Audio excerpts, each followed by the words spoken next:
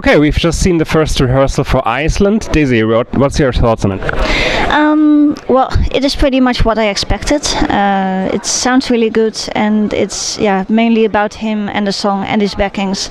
I like that the backings are on stage, that it's not as cold as we've seen many times in the last years with hidden backing singers on stage. It sounds great, but the song is still the issue. I mean, I don't like the song. Of course, it will struggle to qualify, I guess.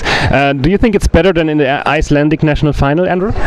Pretty similar. I think his vocals are very strong today for a first rehearsal. And as Desiree said, the camera angle is very much focused on the song and on him. No pyrotechnics, nothing to distract, and the backing singers come in towards the end for the vocal climax where the colours change. But vocally quite strong, I'd say. Maybe even stronger than the Icelandic final. So. All right, and he's very charming, so there's also that. That's our review for Iceland's first rehearsal. Thank you.